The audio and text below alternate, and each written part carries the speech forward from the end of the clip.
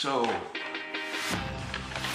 get to a certain point in life where you don't want to travel the world, you just want one place to anchor. So I figure if I'm going to anchor here, I might as well put everything in a nice, orderly way. Here's the best shot, is right here. Okay. That's a 40-foot wide hangar door. This is all pavers and paved area that comes this way, which is north toward the water we'll walk out to in a minute, and I'll show you. This is another view of the same thing. Okay. This 40-foot wide door opens up, and everything under there is sort of into the side of a cliff. You'll see the terrain out there. This level is ground level. It's called, I affectionately refer to it as the BatCave. Okay. The man cave is up here, the BatCave is down here. So the Icon will just slide right in there. The Icon slides in here. Maureen's going to have a weather system right here, ironically, right here at the counter, wind speed and direction, and so she can radio me from her VHF radio if she's not with me, and I'll be able to get. I'll also have a windsock out on the ramp. I'll show you a copy of the ramp. Yesterday we spent time with the Department of Environmental Protection, U.S. Fish and Wildlife, and the Army Corps of Engineers. It's crazy what you have to do, huh? Yeah.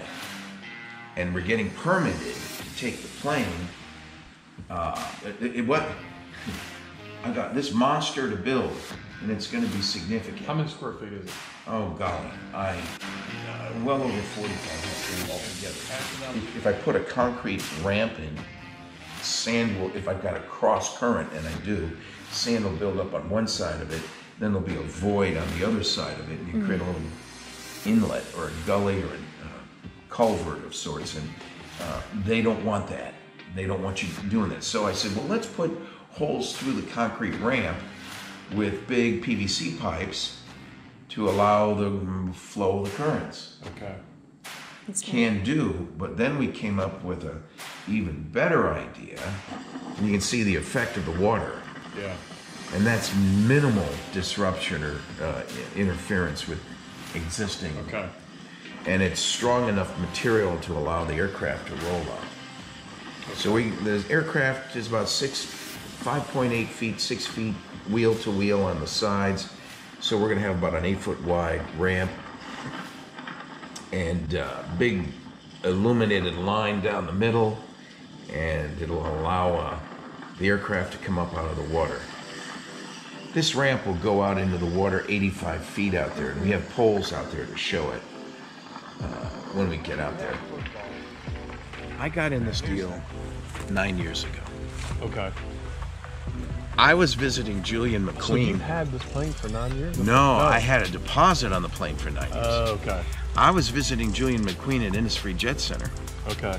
He turns around and hears me talking about wanting to get back into it, and of course at the time I was the county commissioner and blah blah blah, preoccupied with stuff, but someday when I get all this stuff behind me, I want to go flying again.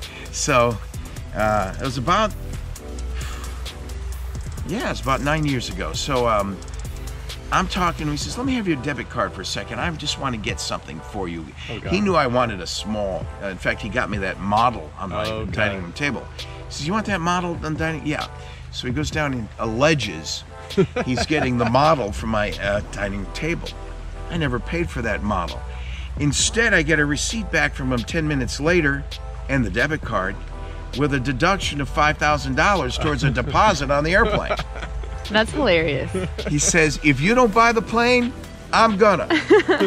I said, but yeah, I've heard you talking about it long enough, so that's it, that's your plane. So they called it position number. Okay. Position number 377. Okay. A year later, 8 months later, he says, yeah, you think I'm gonna get one too. Okay. So his number was 420 something. Mine's 377. And I'm saying, how the heck am I gonna ever get this plane before I'm old and gray? Mm-hmm. Yeah. And he said, so let me get on this list where you can buy the plane in advance, and as they come off the assembly line, if the person ahead of you in position doesn't want it, then you have the option to take it.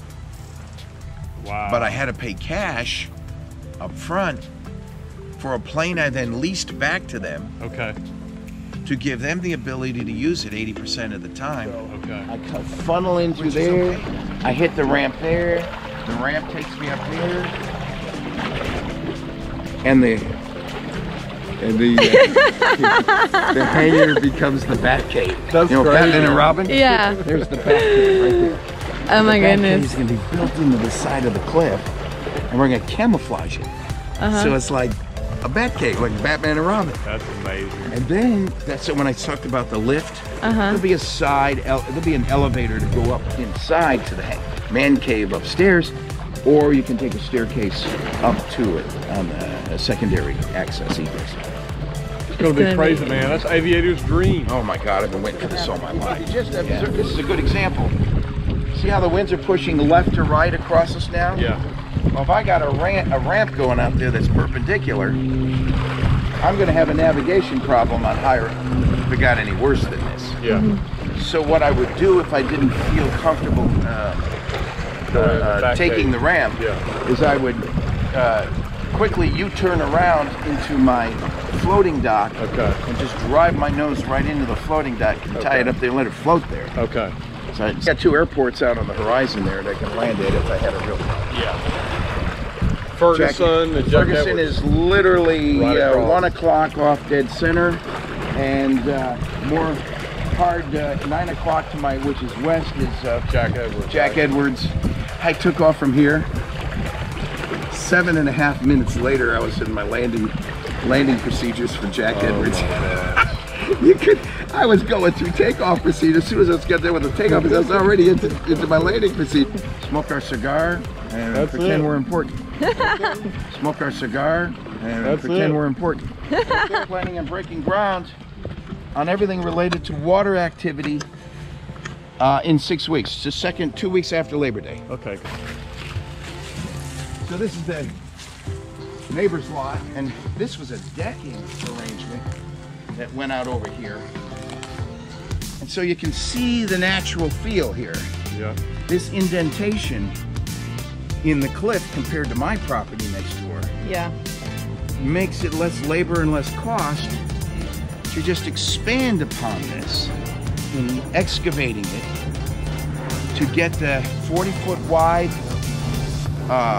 hangar door down there. So you're coming up out of the water, it hits a staging area, a washdown area. Then right about where that palm tree is, that palm tree will be coming out. We'll, more down on the ground will become a 40-foot wide hangar door. And all of this is all, 3 sides will all be concrete built into the earth. Okay. No windows per se, but it's in an atrium effect because the roof of the man cave is the same roof of the hangar. Okay. So it's a double That's gonna be atrium effect. So I'll have spotlights shooting down on it. It'll be those epoxy high gloss floors you can eat off of in a hangar. That's what I'm doing. It's gonna be something. That's cool. I'm excited just talking to you about it. Is to have my own easy, efficient way of managing the inspection and renewal, recertification activities. Once you get it here, you're gonna need the that. aircraft. Yeah, absolutely. That's gonna be cool. So It'll be good. Well, that's outstanding, man. I am excited.